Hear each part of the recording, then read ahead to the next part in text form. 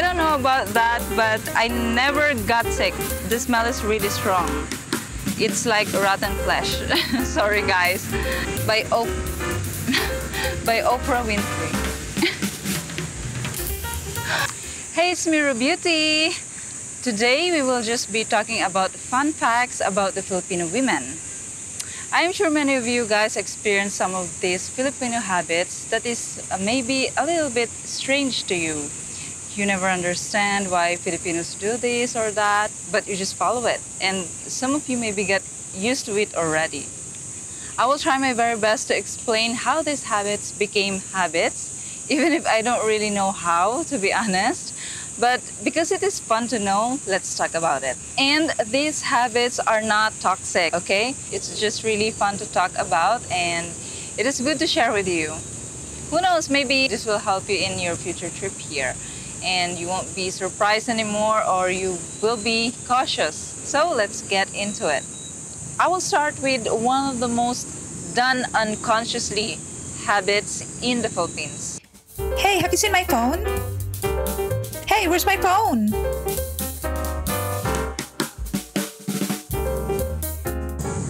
I admit I myself do this when I am doing something, like when I'm washing the dishes or washing the clothes and I couldn't use my fingers for pointing something.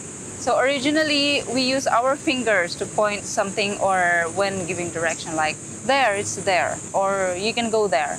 We always use our fingers to point a direction or point something that someone is trying to find. We use our lips as an alternative when our hands are occupied, or when we're doing something using our hands. And most of the time, when we use our lips, it's because we are busy cleaning, like cleaning, maybe wiping the floor, wiping the sink, and washing our clothes, washing the dishes.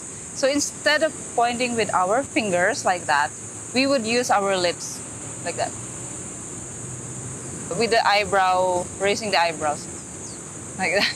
We would pout it like that towards the direction of the thing or person, depending on what is the other person is asking you. I know you guys don't do this. You would say, where is it? Or where is the person or the object they are trying to find? Like, oh, I saw it on the table. Or it's inside the fridge. It's under the chair. But for us Filipinos, we usually don't say where you can find it. We would just say there, and then point with our fingers or our lips, like there, or there, like that. Don't worry, guys, they're not going to kiss you if ever you encounter this. They're just telling you where you can find the thing or person or whatever. The next one is, okay, some Filipinas take this custom abroad even. When they migrated, they would still do this and make all their visitors do this too. And this is a famous...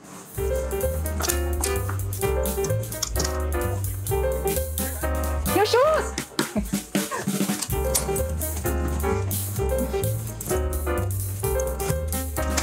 Okay, so the only reason I know why Filipinos have this habit is that we are very meticulous in cleaning our houses. I know you might raise your eyebrows and say, really? Because I know the Philippines is infested with rats around and bugs. Yes, that is true, especially in the streets of Manila. That is why we do our very best to keep our houses clean, to avoid these visitors from coming to our homes, these rats and cockroaches and bugs. But sometimes it's just too impossible to avoid these creatures because they are just everywhere outside. They would infest our homes if it's not clean, if there are food debris on the floor or on the counter, on the sink, or on the stove. These are the main things that we always clean in our homes. Regardless of the size of the house, we clean it very well. We don't just sweep the dust on the floors. We brush it and we clean it with water and soap. If it's a wooden floor, then we would clean the dust first and then brush it with coconut husk to make it shiny like glass. That is the main reason I can think of why we don't like to bring our slippers or our shoes inside our houses, especially if we come from the outside. Keep that in mind, guys. When you are visiting a Filipino home, make sure that they are bringing their slippers in before you do. If you see piles of slippers and shoes just outside the door, then you might want to leave your footwear there also. Or else you would have people look at you strangely. Or the owner would scream, "Your shoes!" There are some people who do that. Me also. Like when I have visitors and I cleaned especially because I know I have visitors that they're coming. And then they would let their slippers in or their shoes, and I was like, "No, your shoes, remove it." Okay, so the third might disgust some of you, or some of you might also think that this habit is just being no table etiquette or no manners. But it is just part of our culture and it's totally normal to us. I've seen some foreigners feel disgusted about it.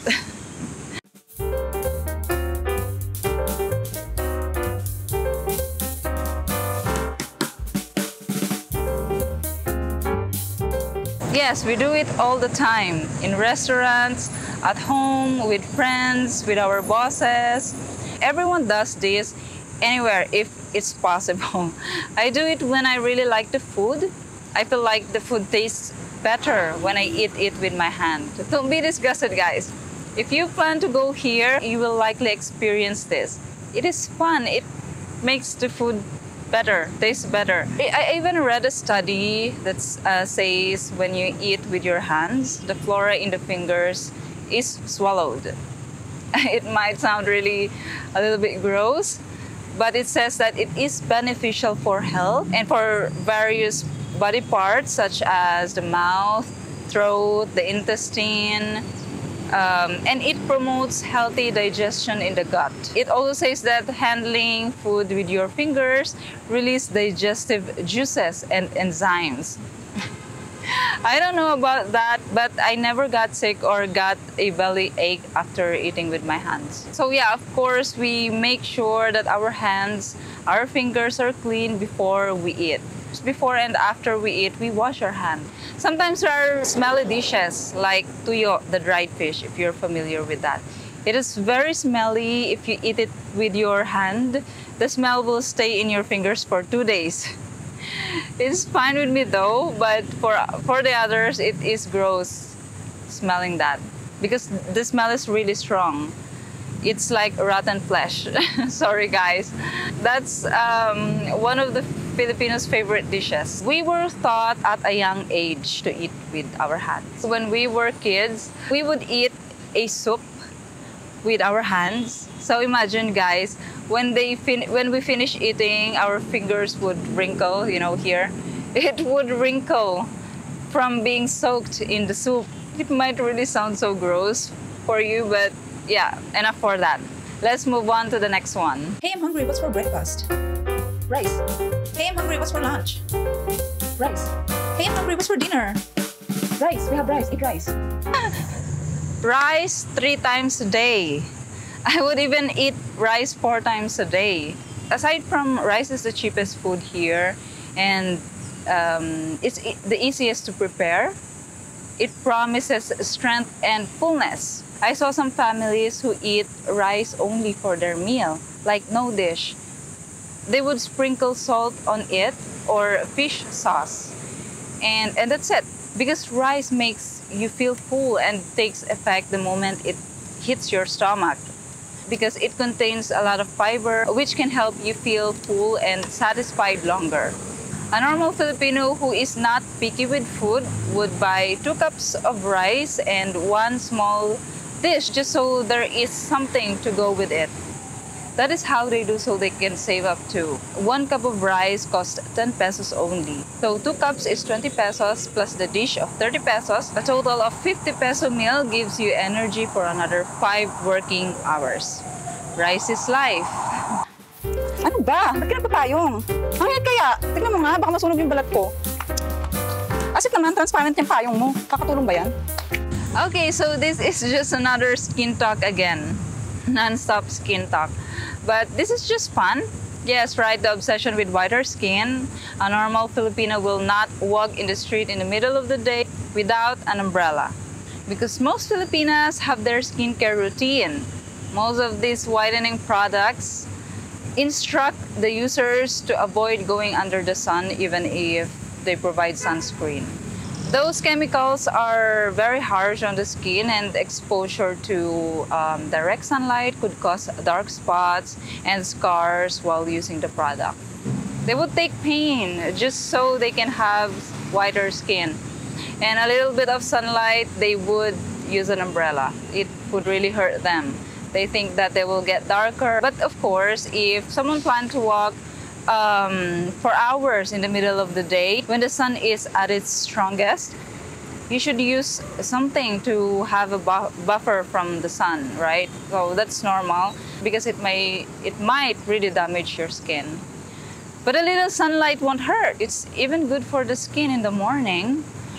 So I hope our ladies here would learn how to love the natural skin they have. A small sun that touches their skin won't hurt them. Won't hurt you girls. It won't. It's even good for the skin if you take just an enough amount of sun. Yeah, I'm dark. I have a dark skin. I have a darker skin than normal Filipinas here. But I don't know. I don't have wrinkles. I don't have dark spots in my body. My color is the same all over my body. I think that is an indication that the skin is healthy. If you have the same color in every part of the body, but of course it's not. It's different when you have tan lines. Of course, that's different. But tan lines are temporary, and they're also nice sometimes.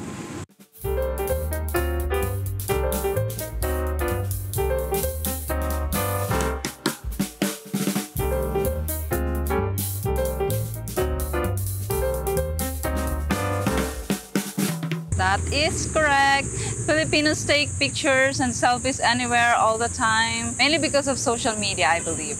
They like sharing and making people see how they are doing and where they are going. They want to have something to post, especially when we are enjoying. We like to keep memories, something that would remind us that we've been in this beautiful beach, this beautiful city. Regardless of what mood they have, they will post it. They would take a picture like this and then post it on Facebook or Instagram with the caption, "If you look at what you have in life, you'll always have more. If you look at what you don't have in life, you'll never have enough." Oprah Winfrey. In my opinion, there is nothing wrong with this, but too much is not good also. Especially if they start posting about their private life, like when they are having issues with their partners, they would post it on Facebook and everywhere on social media. All their friends and family reading it. It's a little bit toxic too, because of the chismis here, and the people would start talking about them. If your partner is like this, tell her to avoid doing it because it could hurt the relationship so bad. It's not healthy to post all the personal issue. It causes trouble. One day she will post one picture of you both, so sweet. And then the next day she would post how much she is annoyed with you because of not texting her for 2 hours. And others would even post 20 pictures all at the same time. I remember my sister, she would unfollow people who are spamming her feed with their redundant photos. So that's it, guys. Maybe I can make a part 2 of this because there is so much more. But we will talk about that next time. If you want to share your experiences, please write it down in the comment section. I hope you enjoyed this video, guys, and thank you, and see you in my next video.